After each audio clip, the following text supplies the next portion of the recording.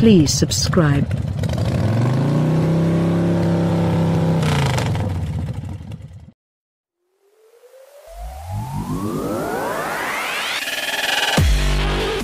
It's a week after the Dodge Challenger SRT Diamond debuted, and it is still blowing up the internet.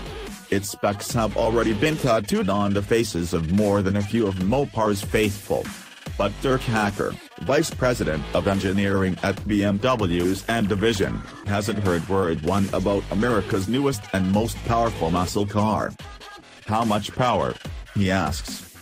840 horsepower. He nods. Does it have a manual transmission? Automatic only, we say. All-wheel drive? Nope, rear-wheel drive. He takes another sip from his drink. Maybe my son has heard of it, he says with more than a hint of derision. He likes American performance cars. Hacker's questions aren't surprising considering the drivetrain in his team's latest creation, the 2018 BMW M5, known internally as the F90. It will be the first M5 generation with all-wheel drive, electrically assisted power steering, and, hold on to your save the manuals t-shirt, without an available manual transmission. For the record, the E60 M5 launched in 2005 exclusively with an automated manual, but the row-your-own gearbox was made available the next year. And if that's not enough to send the F-faithful into a panic, the sixth generation of BMW's super sedan is the first to have a traditional automatic transmission. Yes, it has a torque converter. Blaspheming motorant workout. Relax. The following day, a dozen laps in camouflaged M5 prototypes around the road courses at BMW's Mermes test facility in southern France show that this car has the potential to be the best M5 since the E39 gave way to the Bengal-tastic E60. The M5's new hardware may be blasphemous, but it's good. Very good. Even the mighty M division can no longer ignore the popularity that all-wheel drive sedans enjoy in the United States. Not when the F5's German rivals, the Mercedes-AMG E63 and the Audi RS7, send their power to all four wheels. Development of this M5 started with all-wheel drive in mind, Hacker tells us. Still, the engineers recognize that every M must be a driver's car. So they designed an all-wheel drive system with a true rear-wheel drive mode. In this mode, torque completely bypasses the front axle regardless of the car's slip angle. It's unique among BMW xDrive models. With the push of a button, the full brunt of the engine's torque output is sent to the electronically controlled limited slip rear differential, which has been retooled with new carbon clutch plates that can vary the differential action from wide open to completely locked. The all-wheel drive system employs the same magnet-supplied transfer case as the 7 Series xDrive range, although its clutch plates are now formed from carbon fiber instead of molybdenum for more consistent temperature control and longevity. BMW's M division has more engineers working on software than ever before, and that's where the real magic lies in this all-wheel drive system.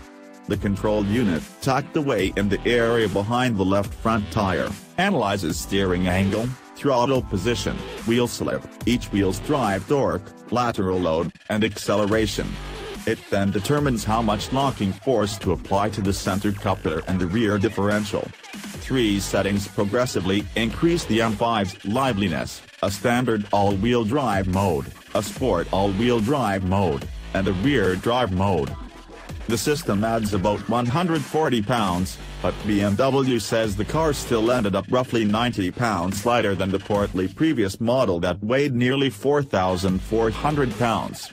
Weight-saving measures include more extensive use of aluminum in the chassis, the new electrically assisted steering, and a standard carbon fiber roof, although it'll be steel if the optional sunroof is ordered. There's also a lighter lithium-ion battery. The Diet, combined with all-wheel drive grip, will make this the quickest M5 ever. Use launch control and BMW says the M5 will storm to 60 miles per hour in less than 3.5 seconds. That's more than half a second quicker than BMW quoted for its predecessor, which we tested at 3.7 seconds with the optional 7-speed dual-clutch automatic transmission. Driftable, balanced, and quick. Although total weight is down, balance has shifted slightly forward. There's also less aggressive tire stagger than before, but don't let any of that concern you. Front-end grip is impressive. On the road course at Prius, the big sedan feels light on its feet and shows a very friendly nature at the limit of its Michelin Pilot Sport 4S tires, which are size 275/35ZR20 in front and 285/35ZR20 at the rear. 19-inch wheels will be standard. This is an easy car to drive quickly. There's just enough body roll to feel the chassis take a set in curves, and the car rotates nicely on the brakes. Yet, unlike the outgoing F10 M5, which could be a handful, it never feels as if it's going to snap around and spit you off the road. Response from the all-wheel drive system is consistent, linear, and predictable. This M5 is actually tossable, and it will drift when configured with the all-wheel drive in its sports setting and the DSC system in M dynamic mode, which allows for more tire slip.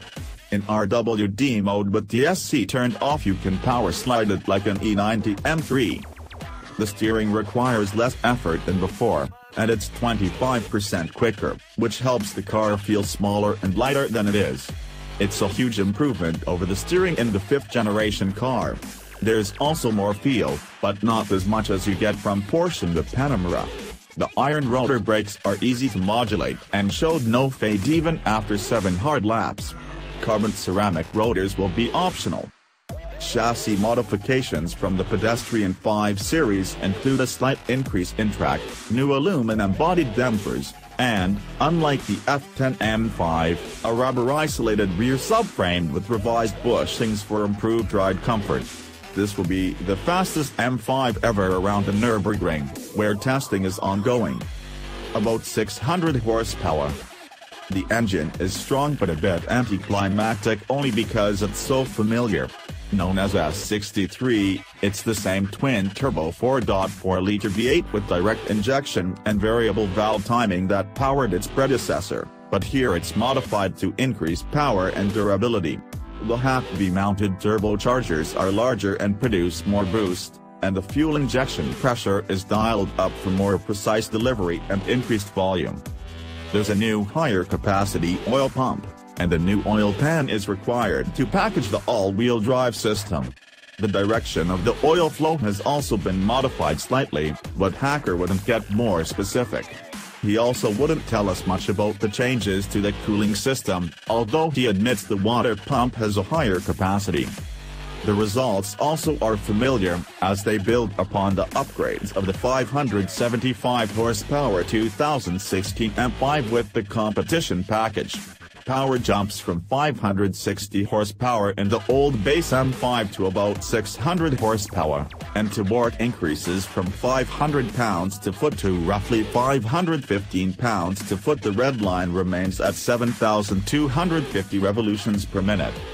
The redesigned and lighter exhaust system is a bit louder than before, and there's a new button on the console to make it louder still. It sounds good, with a deep growl, but it's not obnoxious. Unfortunately, BMW continues to synthesize the engine's roar to the audio system. Switching from BMW's 7-speed dual-clutch automatic transmission to the ZF 8-speed isn't something to be concerned with, either. It's the same gearbox used in the 7 Series and the X5, but it's tuned by M for this application, and it's no slush box. According to Hacker, the torque converter locks up by the time the car has traveled just over 3 feet and it achieves very close to zero torque loss on gear changes. There's a sport mode, as well as 3 levels of shift intensity, which can be manipulated with a button on the shifter. In Sport Plus mode, the 8-speed is telepathic, always downshifting when you want it to, and upshifting at the engine's red line with the satisfying punch. Use the paddles and it responds quickly enough, plus it will hold gears at red line. You won't miss the dual clutch. Distinguishing the M5 from the M550iX Drive are a straight hood, flared front fenders with vents, a small lip on the rear wheel arches, sculpted rocker panels, M-specific mirrors, and aggressive front and rear fascias. Inside, the M steering wheel retains its two configurable M drive buttons, M1 and M2, to shortcut to your favorite setups among the zillion combinations of tune for the all-wheel drive system, steering, suspension, stability control, and powertrain. Production will begin soon after the car is officially unveiled at the Frankfurt Auto Show in September. In the meantime, we were told that 100 M5 models are being tested all over the world as Hacker's team finalizes the last 5% of development. When complete, all the hardware and software likely will migrate quickly to the next generation M6 and M6 Grand Coupe.